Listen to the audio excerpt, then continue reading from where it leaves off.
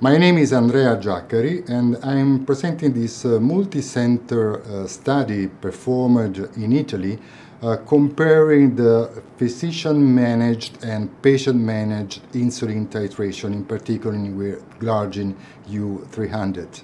Why we needed to do a study in Italy? This is because our let's say, guidelines usually state that we don't have to use sulfonylurea anymore when we start insulin. Actually, we should not use sulfonylureas anymore in general, but especially when we start insulin. There is no specific trial comparing the patient and physician-managed titrations without sulfonylureas. So we designed and performed this study named ITAS, which is Italian Titration Algorithm of Insulin study.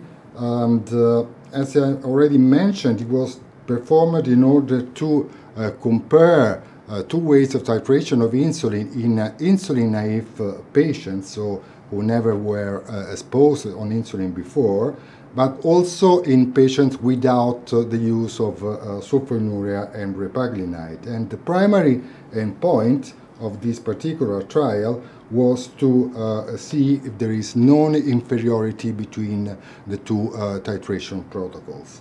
The titration protocol was very easy. It can be seen here. You will see that according to the fasting glucose measured with a glucometer, either the patient or the doctor were asked to increase or eventually reduce the dose of insulin in order to reach a fasting glucose in the steady state included between the range between 80 and 110. So there is no difference at all between the patient-managed and the physicians-managed titration protocol. As you can see here, the characteristics of the two groups are absolutely similar, which are the majority of the patients we usually see in our outpatient clinic for diabetes. And as you will see here, this is the main result, a reduction in HbA1c. Both groups reached a very, let's say, good endpoint in HbA1c with no difference at all between the two groups.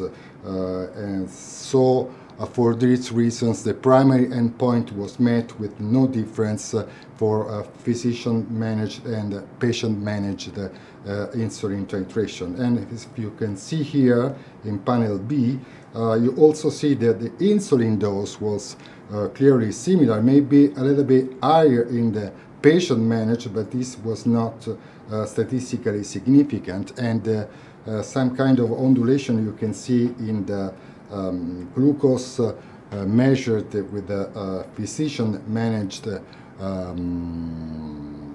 group was just because this was decided during the visit of the patients. Several other important endpoints were studied during this study.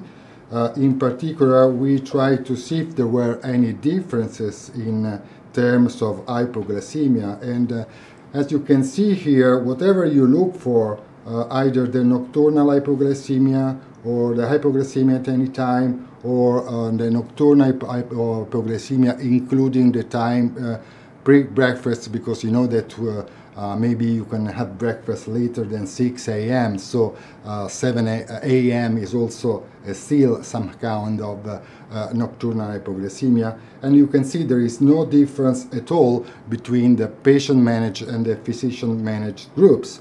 Another important point is that also the number of hypoglycemia, either confirmed or even severe, were very, very low, especially if we compare these results with other trials which compared physician or patient-managed titration protocols. And we think that this very low number of hypoglycemia is mostly due to the fact that our patients were without any sulfonylurea or repaglinide, so without any other cause of hypoglycemia which could interfere, as did in other trials, in the titration and in the insulin, in the hypoglycemia rate. And so, to conclude, we can confirm that these results demonstrate not only the efficacy but also the safety of glargine U300 used in patients versus physician-managed titration procedure, proving the feasibility and convenience of the simple patient-managed nurse-assisted approach.